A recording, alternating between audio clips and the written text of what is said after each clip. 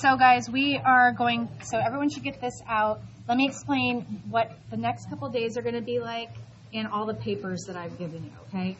So today we'll finish up FRQ 3 and 4 from the mock exam, and you'll finalize your grading. Okay, so as we go through the last two FRQs, I'll again kind of point out how you could grade these. And then what you picked up when you came in was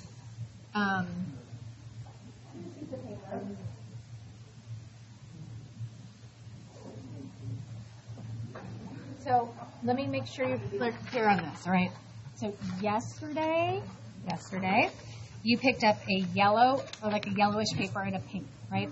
That had 2 FRQs on each of the papers. I only assigned 2 of the 4 for you to do, okay? So you got R4, R5, R6, R7 yesterday. These are 1 and 2, FRQs 1 and 2 practice problems, but I only assigned 2 of the 4. So as a reminder, I assigned R4 yesterday and R7. So those are the only 2 you need to worry about from yesterday. Today, I gave you a sheet of purple. I know, I'm killing a lot of trees. It's got R8 on one side and R9 on the other. This is 1 FRQ3, 1 FRQ4. I only assigned R9 as tonight homework, but I'll come back to that in a second. R8 is the hardest FRQ, which is FRQ3, in my opinion, what I've heard from students.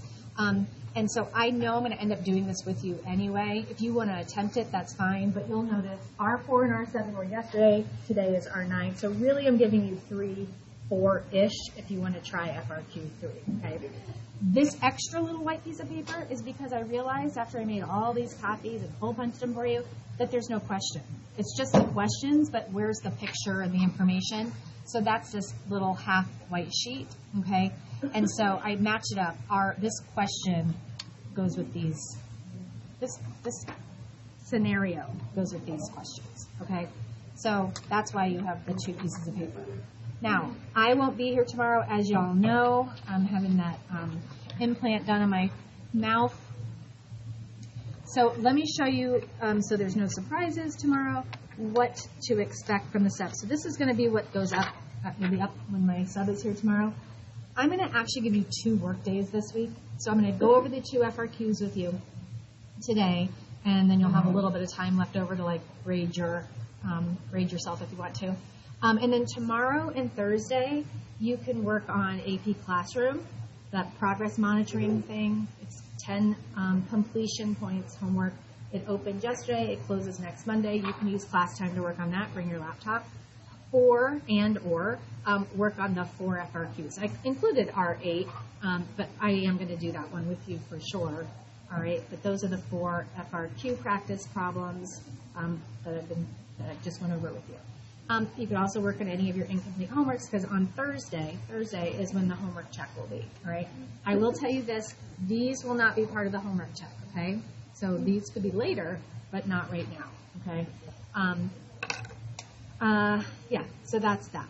All right, so you're going to do this stuff tomorrow. Thursday, when I come back, I am going to go around the room, do a homework check, but I also want to know what you got on your mock exam, just for my own record keeping, because I want to see how you do on this one compared to the one we're going to do later next week.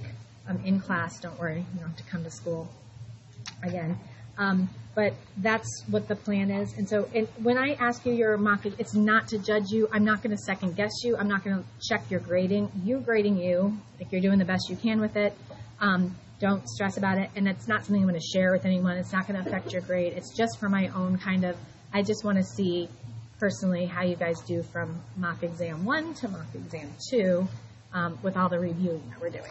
Okay? Any questions for me before we start? Okay, so let me get those out of the way.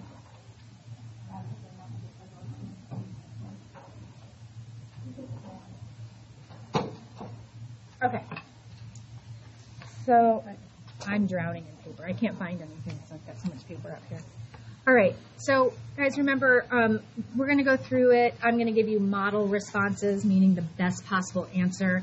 Some of it can be shaved down a little bit, but we're aiming high. We're going to try to be thinking in mathematical complete sentences and writing our symbols and showing work and answering the questions specifically.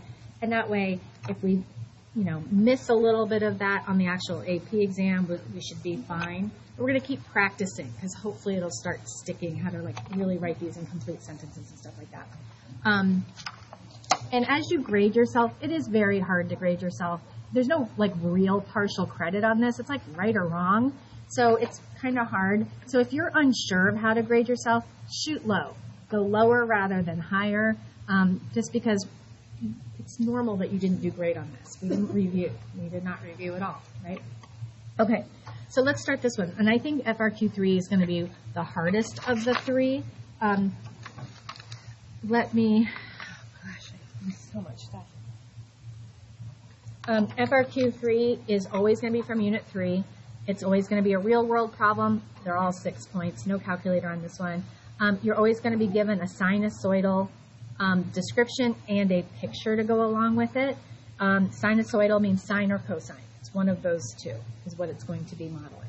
Okay, and the questions are going to be the same no matter what the picture is. These ABC parts down here are the same for all of them. Okay, all right. So let me go ahead and read.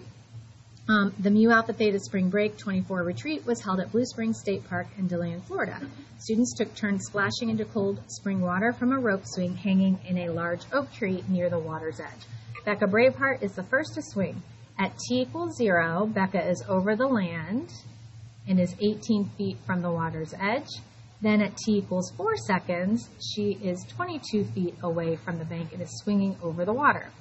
As Becca swings, her position from the bank periodically decreases and increases. That word periodically is really important because it just means it's that these movements would just keep repeating themselves like a wave does, right? One cycle for her would be here, in the middle, over here, back to the middle, and back here. So we'll see in just a second, we're going to be labeling 5 points to model one period. So one swing forward and swing back, okay? The sinusoidal function S models Becca's position in feet, where a negative position represents how far she is to the left of the bank, and a positive position represents how far she is to the right of the bank. The periodic behavior is marked on the diagram at the right. So you'll always get a picture to go along with the words, okay? The graph of S of t and its dashed midlines for 2 cycles is shown. 5 points, F, G, H, J, K, are labeled on the graph. No scale is indicated and no axes are present.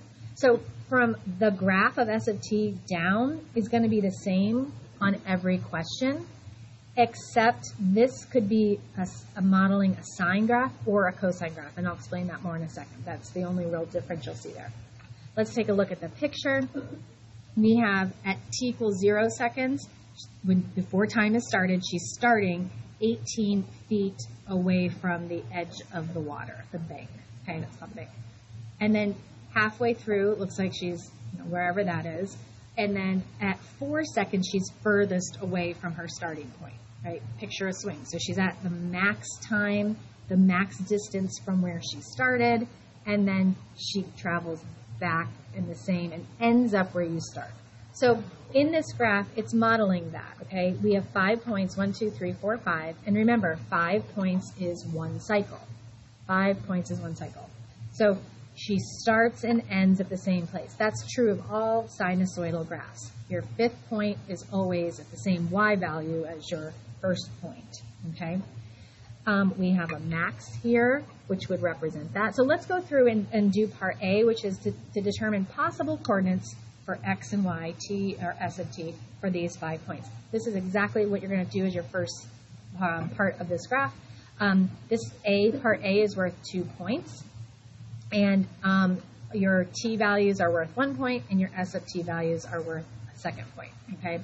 So I'm guessing we might not have done so great on this. When you take the actual exam, there will be a diagram drawn just like this, labeled just like this, and it'll have these little coordinate places where you're going to insert the order.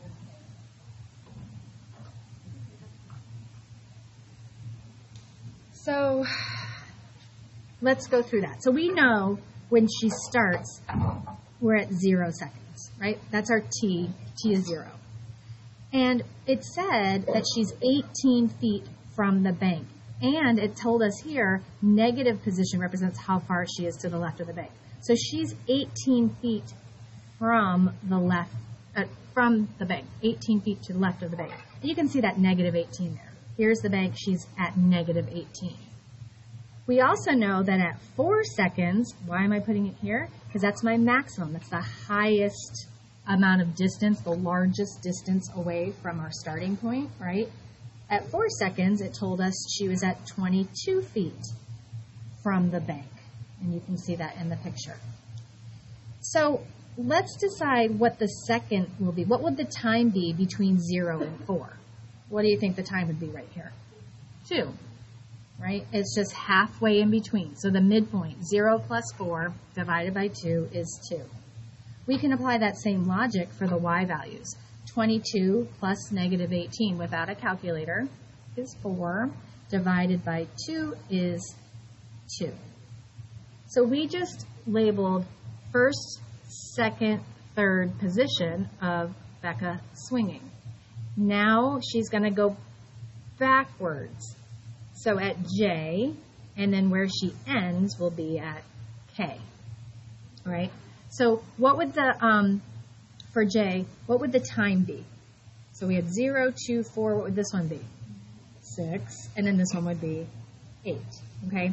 And the y values are the same. Don't forget, even though that there's no labels here on this graph, we're coming up with the labels right now, it's still vertical and horizontal. Like, these two have to be the same y values. So if this is negative 18, so is this. Plus, think about it. It makes sense. It's where she ends back up again. She started at 0, negative 18. She ends back at negative 18, but it's 8 seconds later, okay? Same with this one. At 6 seconds, she went here, here, here, and then she went backwards. At 6 seconds, she's right here. It's the same height that she was at 2 seconds, right? They're the same y value. So that would be 2 points right there, being able to come up with those ordered pairs. Now, it said possible, because there are other ways you could label this. You could, as long as the numbers worked out, I mean, I don't know why anyone would change those numbers ever. It's pretty straightforward now that you see it. You can use a lot of what they have there to fill in, and then use some of your other little algebra skills like midpoint and stuff, and knowing how a graph works to fill in the blanks, okay? But understand there is a possibility that you could have different answers. Part B is the big one that you could have different answers, okay? What they're wanting us to do is identify all of the variables, these constants just means numbers, A, B, C, and D as they are in this cosine graph. So here's the thing. You're just going to be answering the question, what is A, what is B, what is C, and what is D? You're not even having to plug it in. There'll be like a blank. A equals B equals C equals D equals. And you're going to fill in those numbers. Now let's go over what these mean. I mean, it's been since like January since we graphed these. So one thing is A is your amplitude, how high and low you go. B affects your period. We'll do that. We'll talk more about that in a second. C is your phase shift. Hate those. And D is your midline, but it's also how far up or how far down you go. Okay? So first thing is this. There's a lot. I'm just praying that when I go do, I'm going to be a reader this summer. I think I told you guys I'm going to be grading this summer. I'm praying I don't get assigned this one, because I'm thinking about all the possibilities that students could come up with here that would make it very difficult to grade. I am always going to go with the most simple, most obvious one. And here's the first thing we're going to talk about. Every time you get the FRQ 3 and you're on this part, we want to start with C. C is the worst one. C is your phase shift, okay? Whenever we have a C, and if you remember, it was like parentheses with our X value, we would like be so annoyed, because it meant you had to move all your points left or right. It was a horizontal shift. Not a fun thing to do. If I can make that a 0, I want to make it a 0. It's going to make my whole problem so much easier. So, how do I know if I'm allowed to make this a 0? Really, really simple. This is a sinusoidal graph. Technically, if they didn't give us that this is a cosine function, we could call this sine or cosine, depending on where you start. So, cosine is up, middle, down, middle, up. And sine is middle, up, middle, down, middle. We need to know that. We don't get to start anywhere we want, though. We have to start at point F. That is our first point. That's telling us that. So our pattern here is down, middle, up, middle, down. Is that sine or cosine? It's cosine with just a negative amplitude. So our graph matches what they want us to have. I get to make this a 0, okay? If this pattern started in the middle, in other words, it was a sine graph, so it's either going to start down, middle, or up. If it starts up or down, that's a cosine, right? Up, middle, down, middle, up, or negative amplitude, down, middle, up, middle, down. If it starts in the middle, and it either goes middle up or middle down, it's a sine graph. So if this had said sine right here, and we were starting here, we would have to put in a phase shift either to the right or to the left. That gets really, really tricky. We are going to pray to the math gods that we get a graph that matches the pattern of the trig function that we want. I'm going to do one with you another day where it doesn't, so you have to come up with a C so you can see how it's done, but we're just going to pray, okay? So there's the C. We're not going to worry about that. Midline is an easy one, too. So it already told us, always, really dissect it. You only have 15 minutes, but that's why we're practicing these, because the questions are going to be exactly the same, okay? This diagram is going to be exactly the same. It's just going to have, maybe it has a different pattern for the reasons I talked about. But you're going to have those same letters labeled like this and all that. So it told us that there's a midline in there, the dashed midline. This is my midline. That's also the D value. That's your D value. What is it? Look at your graph. What is that? 2. It's a 2. We labeled it already. It's 2. All right, half of our letters are done. Let's talk about, I don't know, we can do either one. Let's go to amplitude. No, let's do period. If you remember, period is how much of the x-axis you use to make 5 points. So 1, 2, 3, 4, 5 points. It's always going to be 5 points. We started at 0. We went out to 8. We have a period. I'm going to just write it up here. The period of this graph is 8. Okay? That is not B. Period is not B. We have a formula, period equals, and you probably didn't remember this on the day of. Maybe you did. I mean, we're getting our memories refreshed here. 2 pi over B.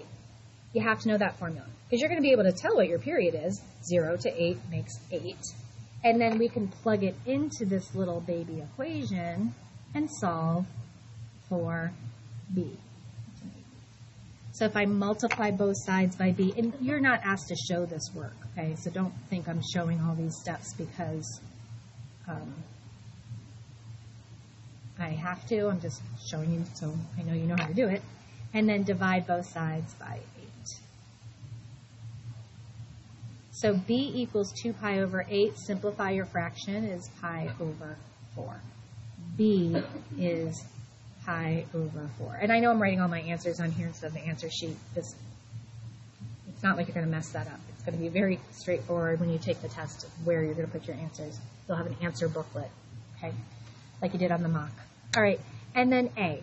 So we know, we already decided it's going to be a negative number. We decided that because it starts down, right? Cosine is up, middle, down, middle, up. Ours starts down, makes our amplitude negative. It's a flip, okay? But now we have to figure out what that number is. So remember, amplitude is how high and how low you go. If your max and your min were the same number, like let's say that's 22 and that's negative 22, A is 22 or negative 22, okay? But when they're different, that means we had an up or down with our D value, okay? So picture this. You graphed these 5 points, and then you said, oh, there's a D. Now I'm going to take all those points and go up 2. Where was 22 and negative 18 before I went up 2? Like, let's just use this point. Where was it? 20. Yeah. So this would have been at 20. This would have been at negative 20. And then we had to move all the points up 2. So we went from negative 20 to negative 18 and positive 20 to 22. So that is our A value. And that's it. You're just writing those numbers and moving on.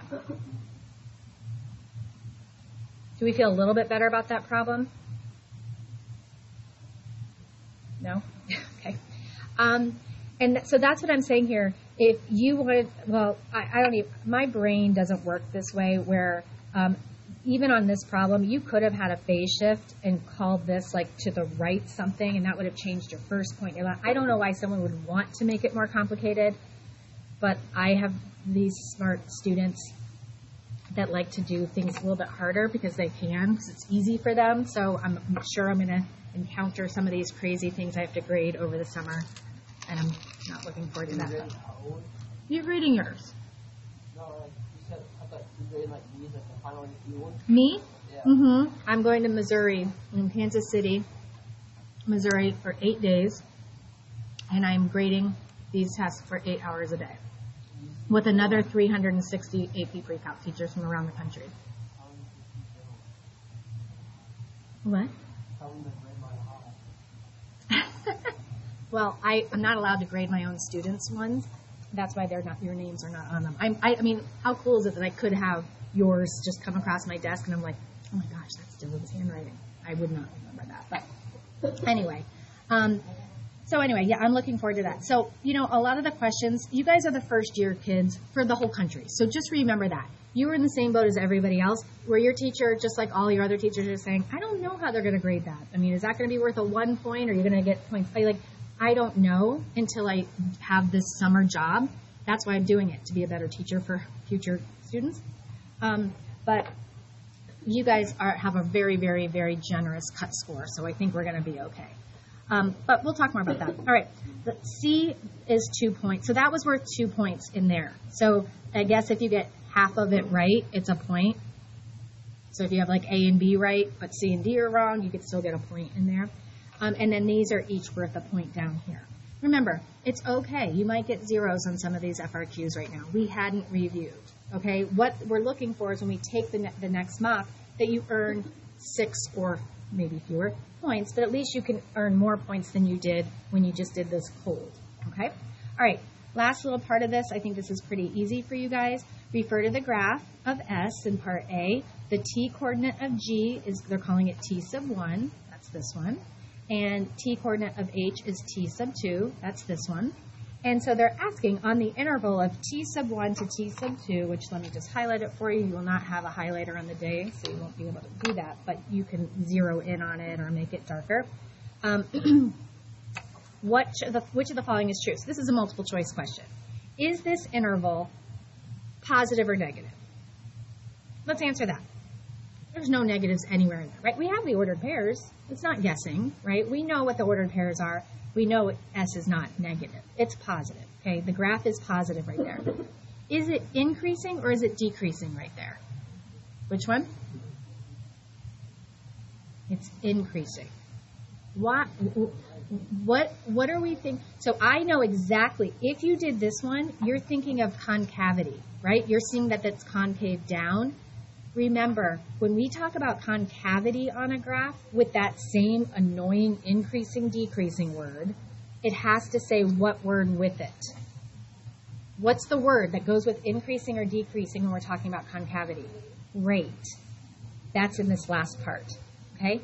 We're talking about it now. These two questions are going to be identical on the FRQ. It might change it to like, no, it won't. It won't change it. These will be the exact. So you're going to know you're not, like, now that we talked about it, no one's going to get that confused. Because let me stop getting all so ahead of myself and answer the question first. Describe how the rate of change is changing on this interval. Rate of change. So when we talk about rate, that's when we're talking about concavity. Okay, so now we observe that it's concave down on that interval, so the rate is decreasing. Let's continue to try to speak right in, what is going on? Why do I have all this stuff in front of me? Let's continue to try to speak in complete sentences, in math sentences, always shooting high.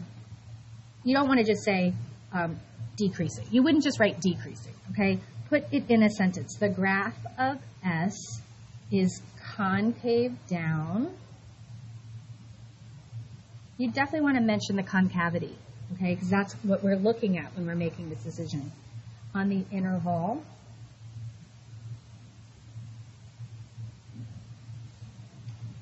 t sub 1 to t sub 2.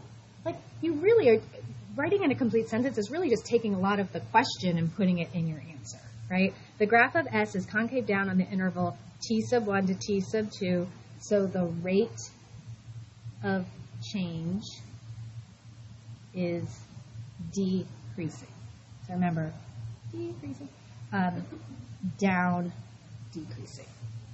Okay, that is worth a point. So C1 is a point, C2 would be a point. Okay. All right, that one's tough. That's why I did not assign this for homework, even though you have one. It's the clock thing I gave you. Jacob, make sure you get it from me in case you didn't get it. So I will do that one with you guys on Thursday if you want me to. I'm sure you probably will. So we'll do that one together. But if you want to try it, I mean, of course, please, please, please, please do. Please do. Okay, last one.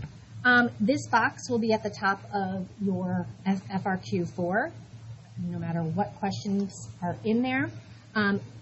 FRQ4 is never going to be real world. It's going to come from Unit 2 and 3. 6 points, of course. Unit 1, if you remember, I know you don't, but Unit 1 was kind of your algebra level, lines and parabolas and cubics and quartics and like end behavior, all that stuff, rational functions. Unit 2 is when we got into geometric and arithmetic sequences and logs and exponential functions, and then Unit 3 was trig, sine, cosine, all the fun stuff, okay? So there's going to be a little from 2 and a little from 3. I'm sure there's going to be log stuff and some trig stuff, and that's what we're going to see in this question. And let me just kind of sum up this box for you. Unless otherwise specified, the domain is all real numbers. It will always be it's just real numbers, meaning no imaginary. All of your angle measures should be in radians, so we would never use 30 degrees in place of pi over 6, okay? Only radians. If you can simplify, you would always want to simplify. For example, you would never leave any of these as what you see right here. All 3 of these can be simplified further, so you would. So write a note to yourself if you feel like you need help from me to go over like how to simplify those. I'll be happy to do that with you, for you, because remember, you don't have a calculator. So those should be able to be simplified in your head, okay? Also, combining like terms when necessary. Like, I don't think anyone would leave an answer as like 2x plus 3x. I think you all know that you could make that 5x. You could keep your base, add your exponents there for 5 to the second times 5 to the third. Keep your base, add your exponents. But you wouldn't need to go further. Without a calculator, they wouldn't expect you to do 5 times 5 by hand, okay? You could simplify that by subtracting your exponents, things like that, all right? You might get an answer of e to the power of x plus 3. You can't go any further than that, right? Your answer would be e to the power of x plus 3. But if you got e to the 0 power, you should know that anything to the 0 power is 1. So things like that, all right? And I'll model that for you. So part A has 2 parts. They're each a point. The whole thing is 6 points. And it tells us for part 1 to solve g of x, this log equation, for y is 2 and y is negative 1 for h of x. So part A, I'm going to take my log and set it equal to 2. That's what that meant. And we're going to solve it. Solve the equation. So with log equations, you want to make sure your log and its argument, stuff in parentheses, are by itself first, okay? If there was like a plus 2 out here or a times 2, you'd have to move it to the other side before you do this step, which is to rewrite it in its other form. So 3 to the second equals 4x minus 7. And then just solve. Just a, kind of a 2.5 step equation.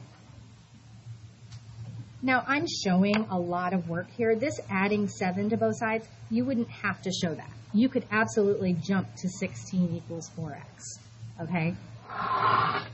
Again, you don't have to show divide by 4. You could go right to x equals 4. So showing your steps, but you're not having to show every bit of work. So x equals 4. Did anybody get that right? Please say you did. Did we forget how to solve logs on that day? Do we remember now? Easy now? Was that easy? You just had to remember how to do it? Okay. Thank you, Tyler. Saying a word to me, nodding, Sabine. Everyone else just stared at me. Okay, part 2 is, let's solve h of x, -1. Okay, so that's what that meant. So understand, you'll see this. This is exactly what you'll see on FRQ4. That's what's nice, guys. The FRQs are going to have so many of the same things each time, okay? The equations are going to change, but 1 and 2 is going to tell you what you're putting on the other side of the equation every time, okay? And then we just have to solve it. So here's a trig equation. So this is unit 3, that was unit 2. Divide both sides by 2. And remember, you're using unit circle here. Where is sine? -1/2. So you have to go back into your brain, find that denominator. What's the denominator? No. It's 6. Right? All of our denominators of 3 start with square root of 3 over 2 and then 1/2. Don't forget, that's cosine, that's sine. Okay, sine. Yeah, be careful. And we know sine is negative in 3 and 4. Okay, so we add 1 to our denominator for quadrant 3, and then at 5 we go to 7, 11. Okay, let's not box our answers. It's very hard for me not to do that. I'll give you an example of why on this next problem. I am really bad about modeling that for you. I love to do my little curly Q, little circle my answer. It is better not to. Let me do, I have a good example of why here in a second, okay? So I'll explain, I have a better example of why. It's not that you'll get it wrong if you box it, but let me explain it with this next one. Okay, part B, functions J and K are given. So there's a trig 1, there's another log. Part 1 is for J of X, we're gonna rewrite it as an expression in which secant X appears once and no other trig functions are involved. So this is your least favorite stuff that we probably did all year, where you had to know all those different trig identities and rewrite your problem. So we're taking cosine X plus sine X times tan X, and we have to somehow make that into just secant X. Okay. So this is where I would give you that speech of, let's not worry so much about the whole plan. We're just planning one step. And one of the tricks of the trade is to change anything that's sine or cosine, anything that's not sine or cosine, to sine or cosine. So I'm going to change tan, but you have to know it. You have to remember that tan is sine over cosine.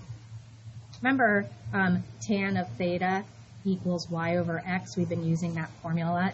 Y is sine, x is cosine. It's the same idea.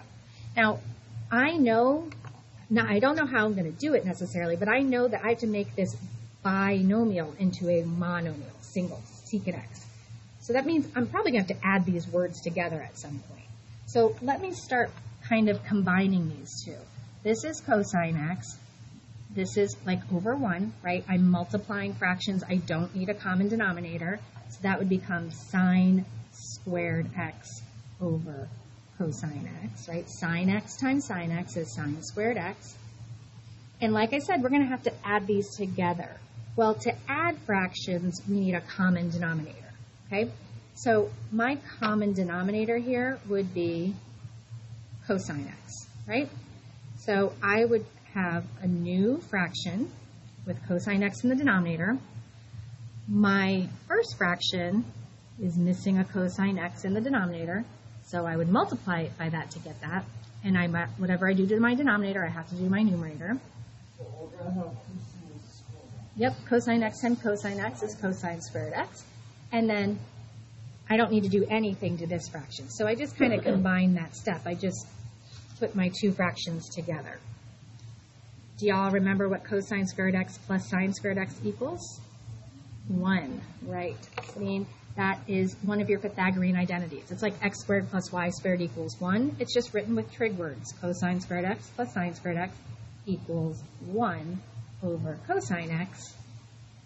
And let me keep using arrows. I like the arrows. And then that would equal secant x. So we got to it, okay? when we wrote this down in red, we had no idea what the steps were. You have to just be okay with doing one thing at a time. Now, here's where I can explain to you why you don't want to box it. What if I box this, so don't do it because you don't want to have that in your stuff you look over. If I box that and it's right, fine, okay? What if the directions had said this? What if the directions said, write your answer in terms of cosine, where you only have cosine in your answer?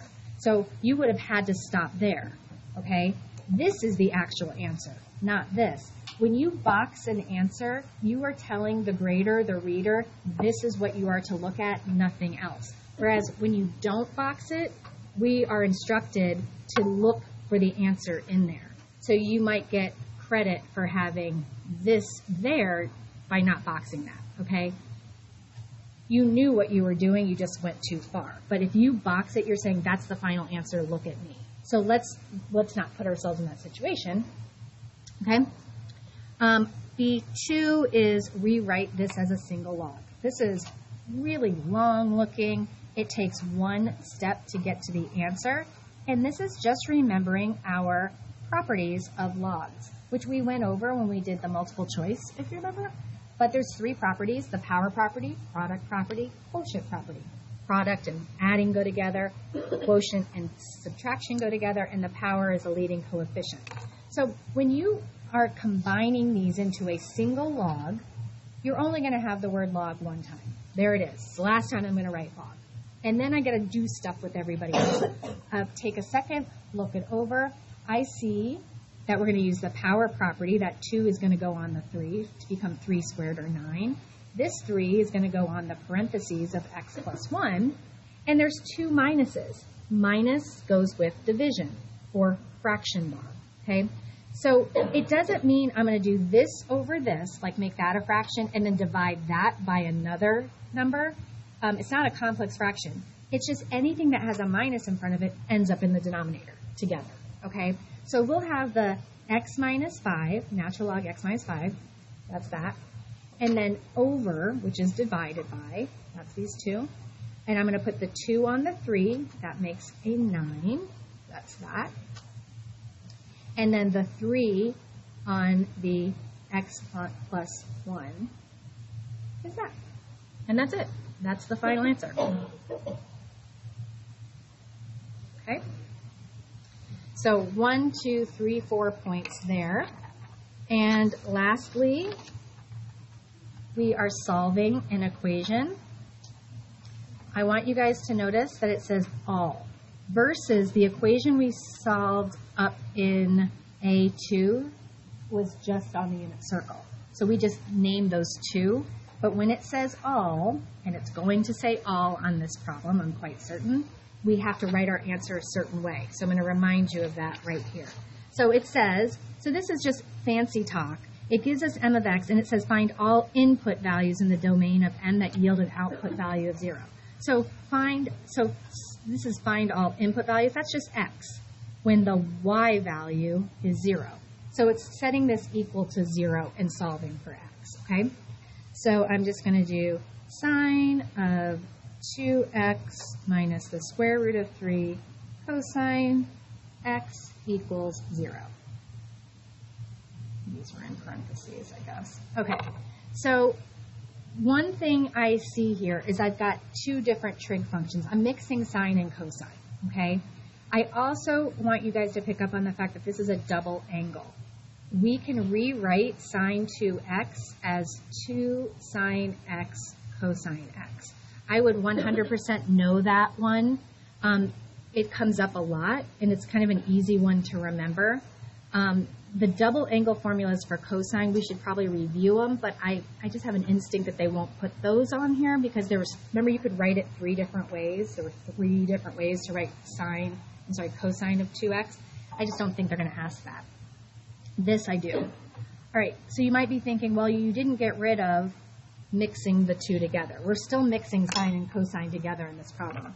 But what we should pick up on here, we've seen it a lot, is that this is a binomial, and they both have cosine in common. You can factor out a word just like you factor out numbers or letters, and then whatever's left over goes in the parentheses. So I just factored out a cosine from each of those terms. And now that they're written as factors, you can set them equal to 0 separately. So I have cosine x equals 0 and 2 sine x minus the square root of 3 equals 0. Back to the unit circle here. Anytime I see 0, I like to draw my diagram. I literally draw it. I don't just like picture it in my head. I have to see it. I'm a visual person. I get confused with the zeros in my head. So it just, especially on a high stakes test like this, make sure you know where your cosine value is 0. That would be here and here. And we're not done with that answer. I'll come back to it because we have to address the fact that it said all. Let's just finish it and I can cover those two together. I need to isolate the sine x. I would add the square root of 3 and divide by 2. You do not need to show that work. You could jump right to this if you so choose. And so we need to know where sine is the square root of 3 over 2. That's my denominators of 3. And sine is positive in quadrant 1 and 2. Okay? So this question is worth 2 points. I have read that just getting to the purple step is a point. Okay? So if you were able to get to that point, even if you did this next part wrong, you just lose 1 point. Okay? Now, the fact that it said all means we're going to add to this answer. Okay? And this is just how I chose to write it.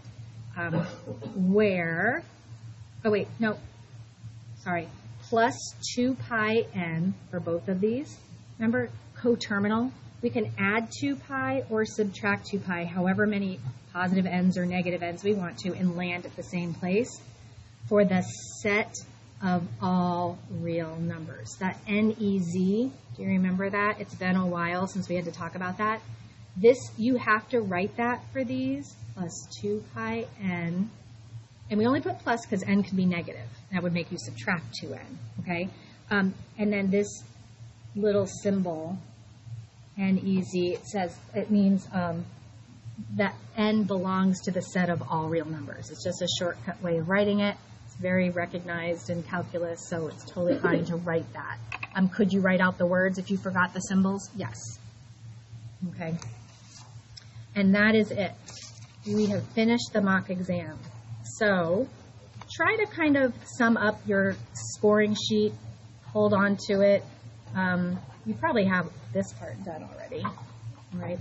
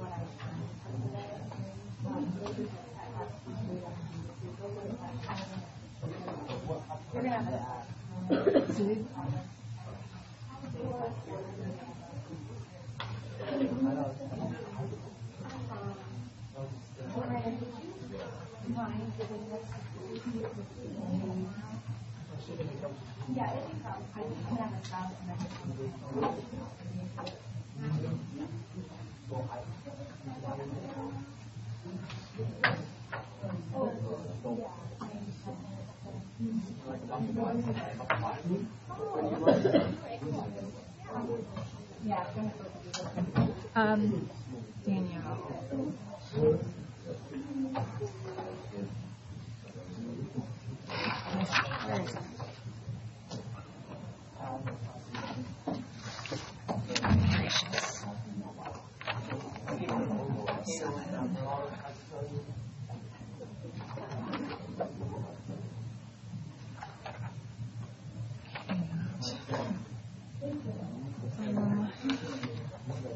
I'm looking, Danielle. Worst case scenario, it is on this. I know I have it here somewhere. That's what I'm down to is bit. Oh. Maybe if you're missing one, you understand.